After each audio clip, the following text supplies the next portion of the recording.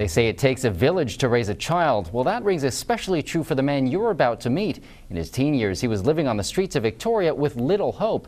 Now he's working toward his PhD from UVic while giving back to the people who supported him. For 5 years, 31-year-old Ryan Tonkin has been volunteering at TAPS, Together Against Poverty Society. Hey, Kelly. Thank you so much for coming in. It's the only face-to-face legal advocacy service that we have on the island, and helping thousands of people every single year with everything from tenancy to income assistance and so on in things that are desperately needed. He is currently on the board of directors at TAPS, and we're really privileged to have him there. Ryan also volunteers at a homeless shelter, a food bank, and Victoria Hospice. He gives back because of what he's been through. When I was 14, I left home. I went through foster care. I lived in group homes around the city and had nowhere at all to live at times. But with community support, Ryan found a place to live and went back to school. First Camosun College, then a philosophy degree from UVic, and a prof who believed in him.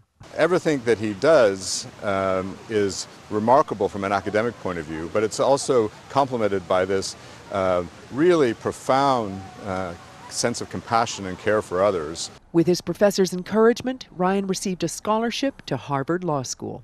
I'm constantly just blown away by the kinds of opportunities that have made themselves available to me, and I just struggle to try to live up to them.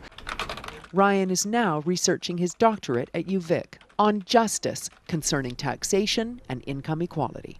Well, it really speaks to Ryan's interest in what justice is, not just in theory, but also in practice. In my own work, I've seen how people can be radically transformed by getting housing, getting nutrition, getting education, getting these basic things. They can start to say, what does a good life look like on my own terms? How can I make choices to live the kind of life I want to live?